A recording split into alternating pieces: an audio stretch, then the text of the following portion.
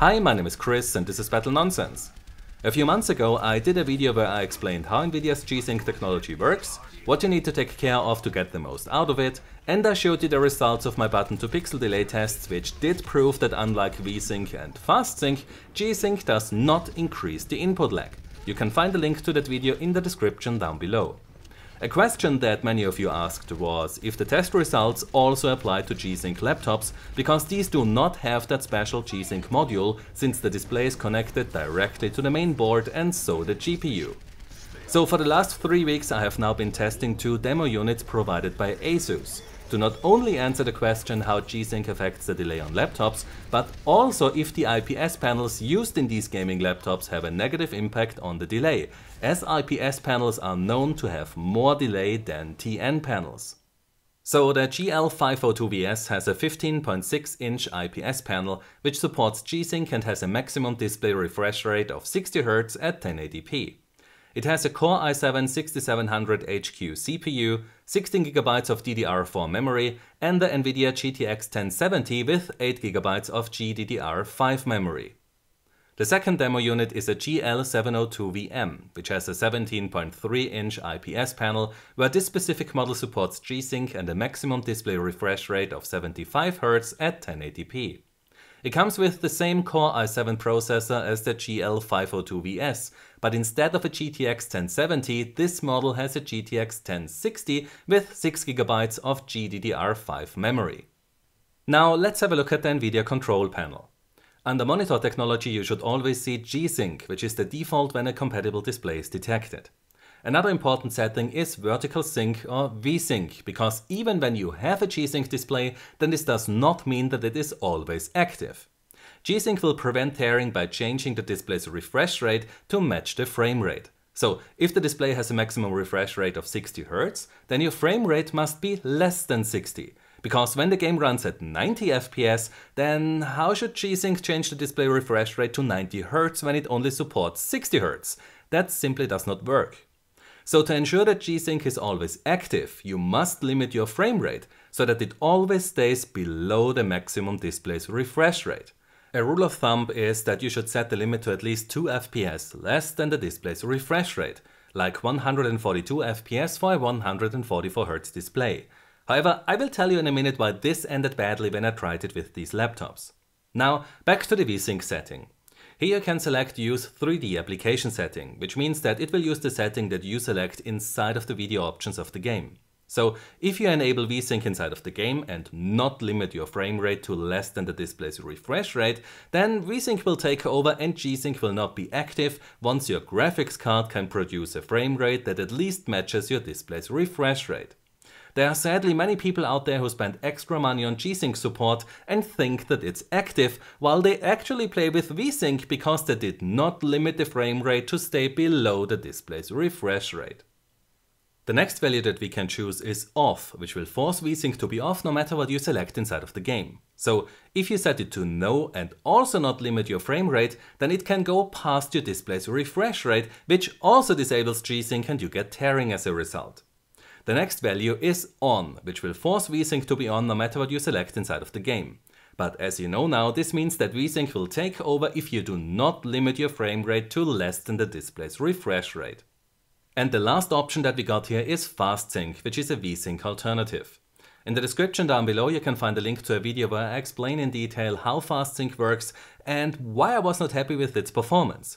I've retested it again on both laptops and I sadly saw the same delay increase, the same FPS drop, as well as the occasional stutter as in my original test, so I still cannot recommend to use Fast Sync as a V-Sync replacement. But that doesn't really matter, because when you got the G-Sync display, then you really don't want to use anything else.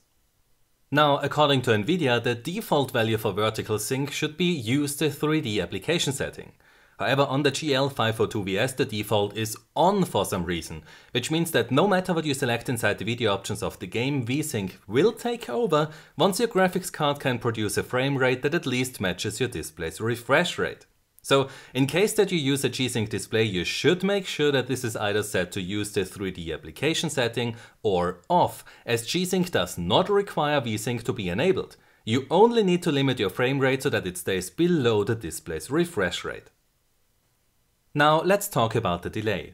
To test it, I use a high-speed camera, a gaming monitor, as well as the laptop displays in this case, and the mouse which has a LED connected directly to its left mouse button, which will light up when I press it. Inside of Overwatch I mapped the move left action to the left mouse button so that my character will move to the left when I press it. So for every test case I repeated this test 20 times, and to get the delay results I had to review the recorded high-speed footage where I looked for the frame where the LED lights up, and then I counted the frames until the monitor showed me the action triggered by that input. This then allowed me to calculate the delay between the button and the pixel. Now, to ensure that G-Sync is always active, we need to limit the frame rate to stay below the display's refresh rate. And as I mentioned earlier, a rule of thumb is that you set the FPS cap to 2 frames below the display's refresh rate. For the GL502VS this means 58 FPS since the display runs at 60 Hz, and 73 FPS for the GL702VM and its 75 Hz display. But when I did that, then I didn't only measure delays that were as high as with V-Sync. The games also felt very odd as they constantly slowed down and then speeded up again. There also was occasional tearing happening in the lower section of the display. Eventually I found out that the FPS limit of 58 FPS at 60 Hz and 73 FPS at 75 Hz caused that G-Sync constantly turned off and on again, which created all those issues. So I had to go with 56 FPS on the GL502VS and 70 FPS on the GL702VM to make sure that G-Sync was active at all times.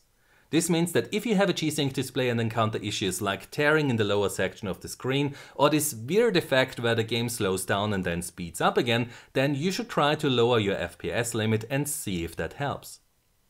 Now, we want to know if the IPS panels cause more delay than the TN panels used in most gaming monitors, and if enabling G-Sync on the laptop causes a delay increase. So to get some reference data, I took my ASUS PG248Q monitor, which uses a TN panel, and connected it to the display port of the GL502VS. In the first test, I then set the display's refresh rate to 60 Hz, disabled both G-Sync and V-Sync inside the NVIDIA control panel, and set the FPS limit to 56 inside of Overwatch. After 20 tests, I then got an average button-to-pixel delay of 49.17 milliseconds.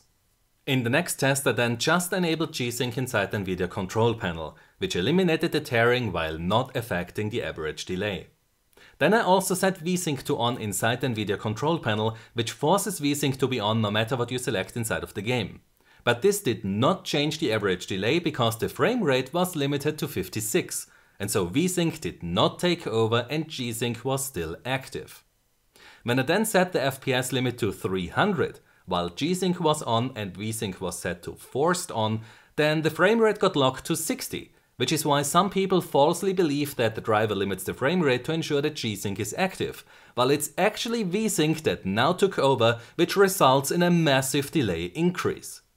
This is why it's so important that you limit your frame rate to less than the display's refresh rate when you have a G-Sync display.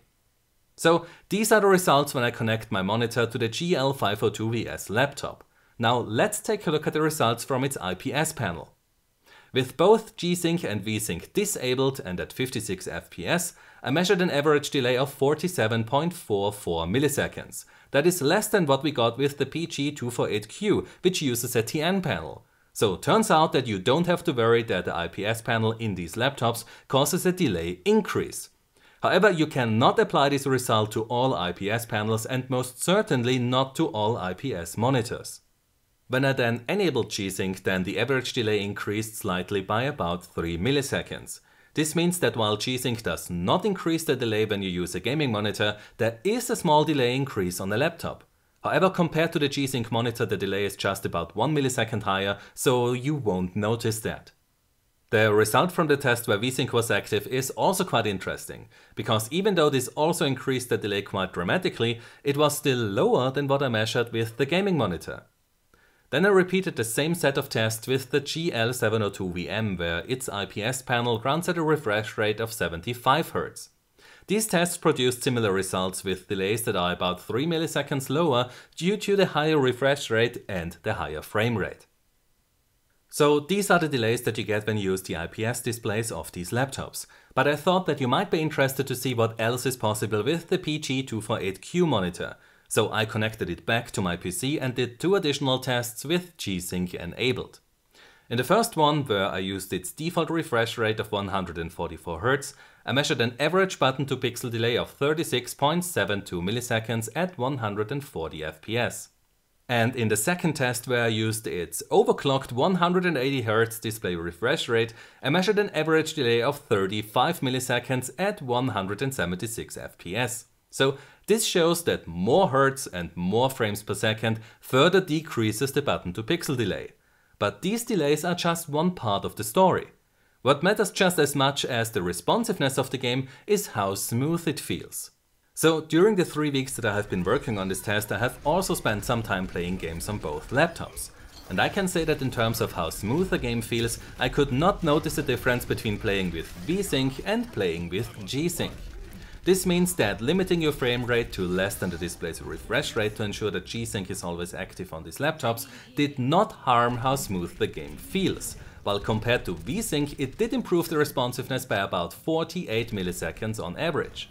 This means that if you own one of these laptops, then you should really stay away from V-Sync and make sure that you use G-Sync at all times by limiting your frame rate to less than the display's refresh rate, either with the in-game FPS limiter or the River Tuner statistics server in case that the game does not come with the FPS limiter. That said, if you have ever been spoiled by a display refresh rates of 120 Hz or more, then you will probably not be happy with 60 or 75 Hz displays, especially if you played on a monitor that supported G-Sync at 120 Hz or more. So if you plan on buying a laptop to play fast-paced games on it, then I strongly recommend to go for a model that supports a display refresh rate of 120 Hz. Now, I hope that you enjoyed this delay test of these gaming laptops, and if you like this kind of content where I test different technologies and show you how these affect your experience, then you can help me to cover the costs of this channel by supporting me on Patreon. The link is in the description below. Also, if you don't want to miss my next video, then you might want to subscribe to my channel, and since many of my subscribers tell me that they frequently miss my videos in their subscription feed, you might also want to click at that small bell icon below this video to get a notification when I upload the next one. If you want to know what I'm currently working on, then you can also follow me on Twitter or Facebook. The links are also in the description of this video. If you enjoyed this video, then please give it a like, subscribe for more, and I hope to see you next time. Until then, have a nice day and take care. My name is Chris, and this was Battle Nonsense.